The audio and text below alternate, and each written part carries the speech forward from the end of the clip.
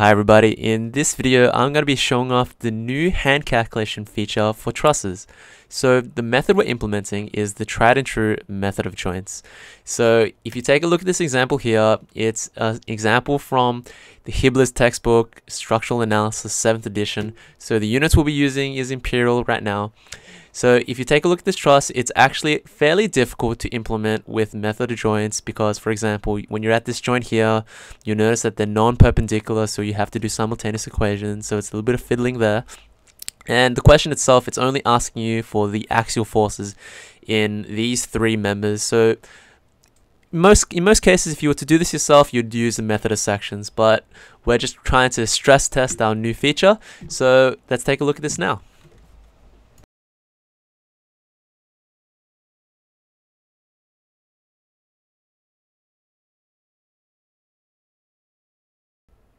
With the structure solved, you can click axial and reactions to determine the values here as you've always done. But with our new truss hand calculation feature, you're presented with a way to solve your structure in the standard hand calculation via the method of joints. So with the evaluation section, you're provided with a summary of your structure, but it also brings up any warnings, for example, if your structure is statically indeterminate. But the good thing is, the software will attempt to solve your structure for as many joints as possible, even if the full structure is not solvable if it's indeterminate. Now, we start off with reactions. So you have your equilibrium equations here. Then you move on to the joints. So you'll notice in the top left, you're provided with a summary of the values that are known at this point in time. So you previously solved the reactions, so you're presented with those at the top here. Then those values are substituted when they're needed, and new values for member axial forces are found. So take note, we found F9 and we found F1. So when we move to joint 5, you'll notice that F1 and F9 are presented at the top here. So you keep doing this until you solve new values. And so joint number 6 is an interesting one, and this example in particular.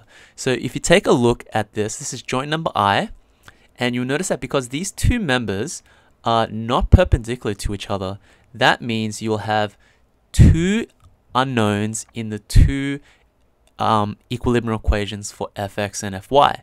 So what this means is that in order to solve this, you'll have to use simultaneous equations. So our software has no problems doing this. We provided you the solution with simultaneous equations.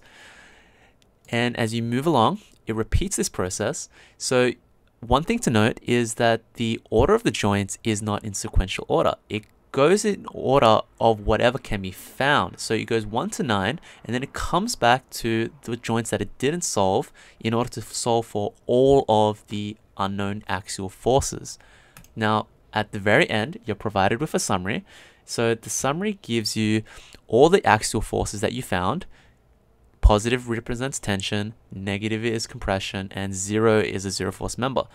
In a similar way, you're provided with the reactions here. So in order to make a comparison, the values here are done with the standard hand calculations for method of joints. Whereas if you look at the values here, the method used to solve this is with a finite element solver. That means the two methods are independent of each other. So you can make a comparison between the results you see here and the results you see in the calculations with our new tool. However, compare with your textbooks, with your lecturers. We're excited to see what you come up with our new tool, and we're happy to hear your feedback. Thanks, and bye for now.